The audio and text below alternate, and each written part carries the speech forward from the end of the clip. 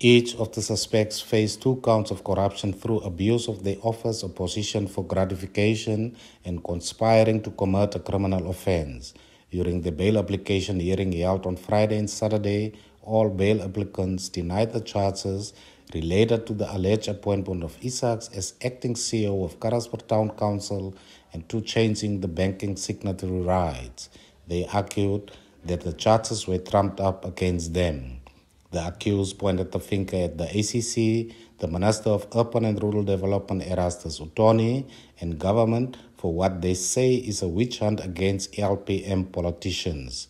Defense counsel Hassan Engelbrecht submitted that his client's case be entirely dismissed, arguing the matter was an administrative law issue.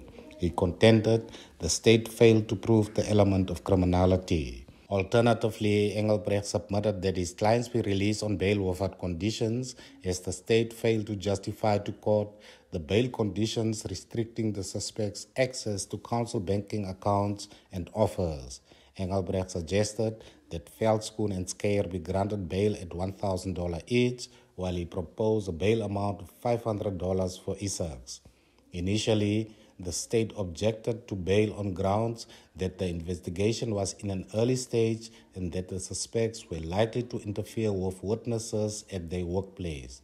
Magistrate Samingo Kasiwana ruled against defense counsel's request to dismiss the case. He granted each of the suspects bail at $1,000 on condition they do not interfere with witnesses and the ongoing investigation into the matter. Lukman Klute, NBC News, Karasburg.